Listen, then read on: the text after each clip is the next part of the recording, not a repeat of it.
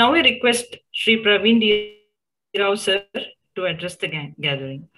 My humble pranams to Swamiji and his loving words and all the dignitaries present.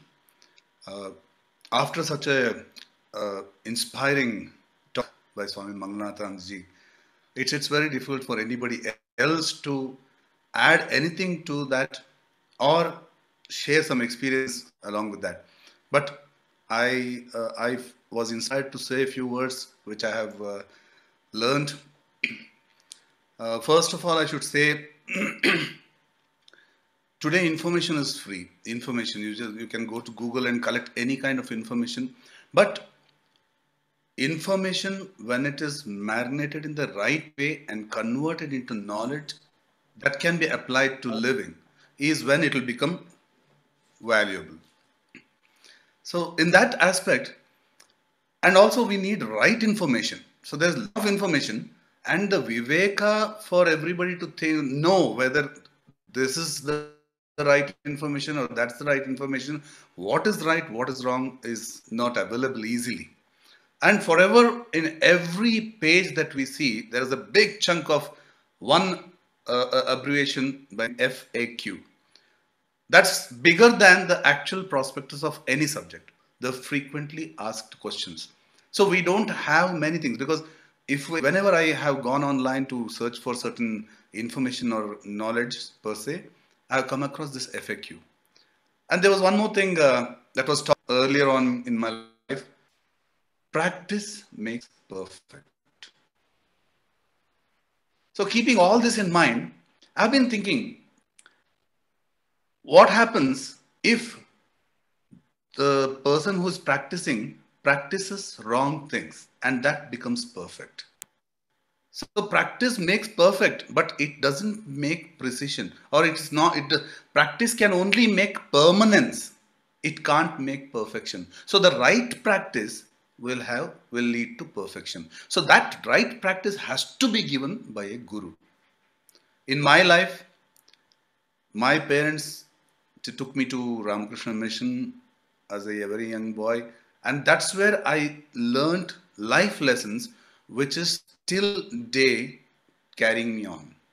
So whatever made me was from ashram rather than my school. Yeah, school gave me enough education for me to understand what was taught to me at Ramakrishna Ashram.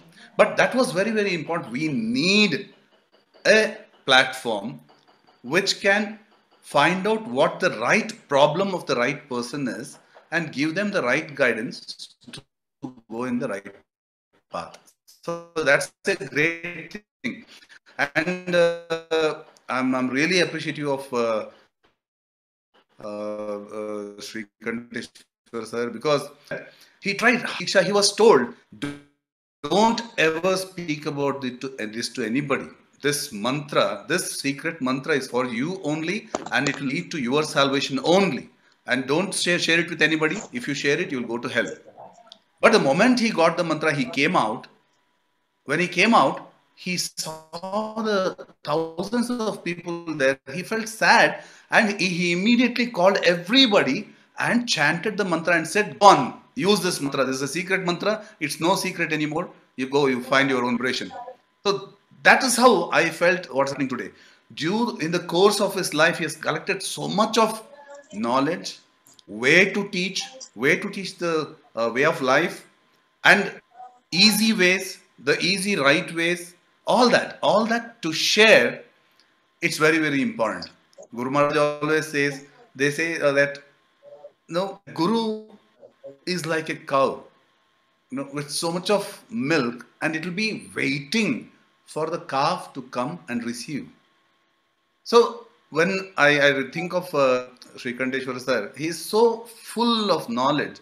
Obviously, he will have this feel, the pulsating feel to share. So I'm so happy to be part of this, and the coining of this term educator, and the also the thought of adding this to recipe, to a kitchen, is such a beautiful thing.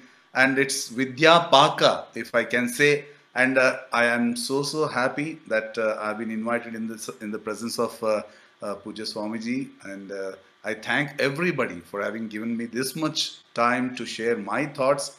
Even though I'm a very, very small being and I'm still learning a lot, so in front of such great dignitaries, I was given time to speak my 2 cents.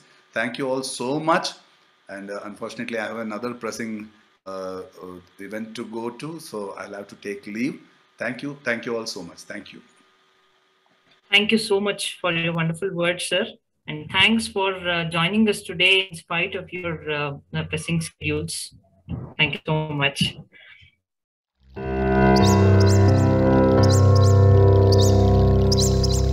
Ooh.